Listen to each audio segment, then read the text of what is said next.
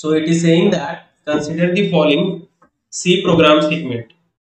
The Tn denotes, this is the program segment. The Tn denotes the number of times the for loop is executed by the program on input n. Okay, so the for loop is executed by the program on input n. When the input is n, the for loop is going to be executed. Which of the following is true? They are asking which of the following is true. Okay, in the option they are given the worst case and the best case. In best case, what is going to be the time complexity, and worst case, what is going to be the time complexity? First table. Worst case, what are you going to get? Worst case time complexity, and best case. So given this code, they are asking what is the best case and worst case. If I will say that if n is your, let us assume 2 to the power 10. I am assuming 2 to the power 10, that is 1024. If 1024 divisible mod 2, I is going to 2, is equal to 0. Yes, it is divisible by 2. It is divisible by 2. Remainder is 0.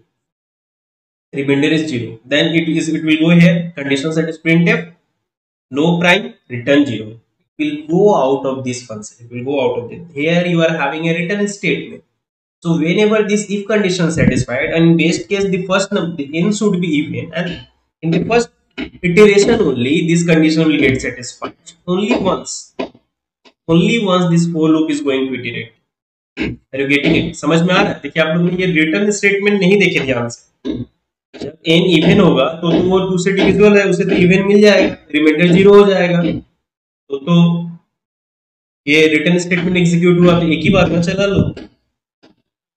Clear है क्या? तो best case is going to your omega 1. So best case is going to your omega 1, and worst case is going to that it will run if your n is a some prime number. If your n is a some prime, from the day I have started the time complexity, I am seeing that silly mistakes are happening. Okay, so that's why I've told you that you pay attention, take your time, then you give me the answer. Okay.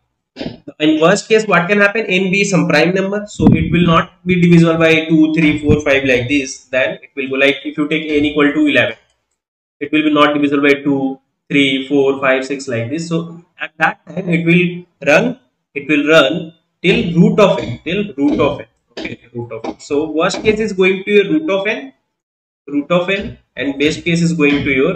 This is my answer. Okay. Best case is going to your big of 1. Is it clear to all of you? Anyone having any doubt? So which option is correct? B.